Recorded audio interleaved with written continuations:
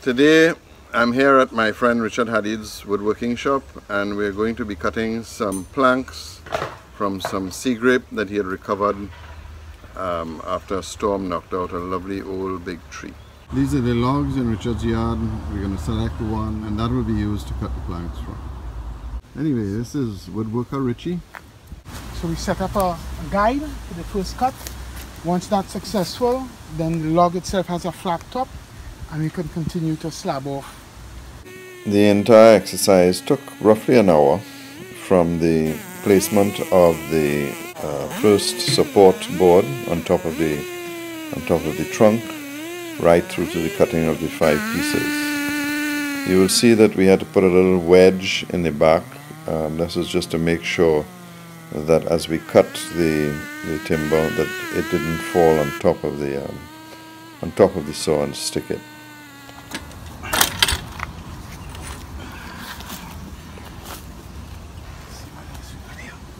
Yeah. Oh, that is a piece of. Now we're into the heart of the wood. That's what we wanted.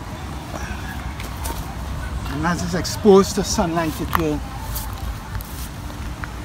brighten up to a lovely orange. The actual sap is a pink wood, while the center tends to be reddy brown to dark brown. But the sap really is a beautiful pink and very, very special. Of course, what we were heading for was the center plank, which you see us cutting off here. And this is the first time I'm actually getting to use a center plank. And here are the pieces that remain from the chainsaw exercise. We're now going to take that one that we've selected from the center and thin it out into 3-inch width planks. We're using the radial arm saw to cut the plank in half, which is just over 3 feet, which is the size that I tend to store and dry back home in the shop in Trinidad. We're going to make one board here and one board here. Remember, my maximum width is 3 inches.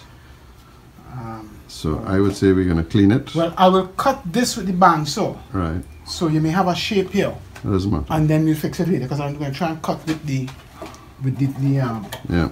rather than cut it straight, and then you could always straighten it to suit. Right.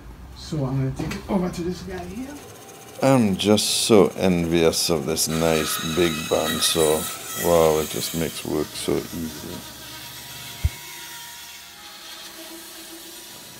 We're trying to do as much of the general cleanup in Richard's shop, simply because the equipment is just so much better than what I have in my shop, and just make life easier for me.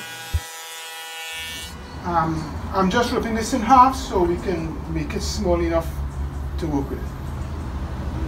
If you want to maximize the yield out of raw timber, then you should spend time in the shop while the pieces are being cut and subdivided, because it's only you who will understand the opportunities that lie in a piece of wood like this.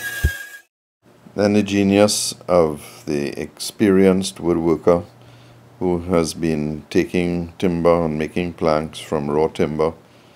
Richard has made up this jig which allows him to get a nice clean line on one side, and then following that he can put it in the table saw and get a clean square parallel cut on both sides.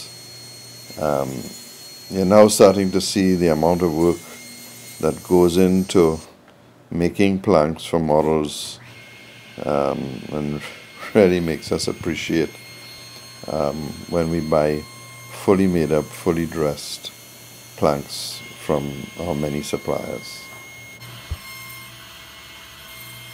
We are back home in the shop, and we are going to put this wood to dry for at least a year, maybe even longer, and that means it's subject to attack from powder post beetle or termites. So we're going to treat it. This is Ron Seal's wood preservative, but you can use whatever is available in your area.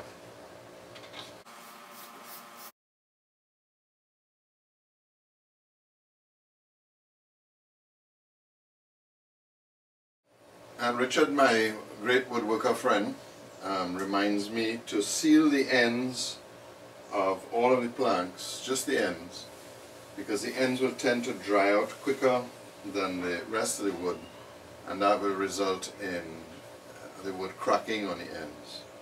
So it doesn't matter what you put on it. You can put paint, epoxy, polyester resin, anything that will just seal the end and allow the wood to dry evenly.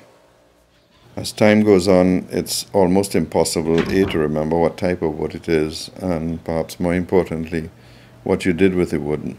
So I tend to write everything down that I've done to the wood, so that in time there's no question. I know whether the wood's been treated and when it was cut and how long it's been drying. So the final part is really just to place it in the drying rack where I have all my other timber. This is some old sea grape I got on the 25th of January 2016, and it really is beautiful.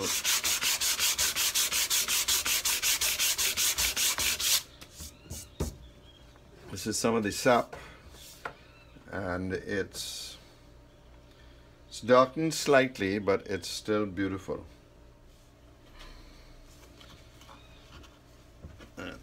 Just to give you a little idea,